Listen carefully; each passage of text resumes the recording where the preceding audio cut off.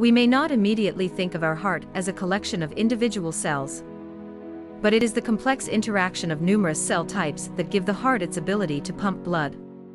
Some cells form heart connective tissue, other cells grow into heart valves, and muscle cells give the heart its ability to beat and pump blood throughout the body.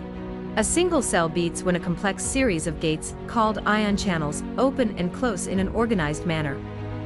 Cell physiologists can measure how these ion channels work using a technique called the patch clamp. Single heart muscle cells spontaneously contract when grown in cell culture. This cell is grown on a flexible rubber substratum. Each time the cell contracts, it pulls on the substratum, which becomes wrinkled. Although individual heart cells can beat with their own rhythms, they are coordinated in an intact heart so that all cells beat synchronously. This is called beating in unison. As long as the beating cells do not touch one another, their beats are independent. Some are faster, some are slower. But after 2 or 3 days, the myocytes form interconnected sheets of cells that beat in unison.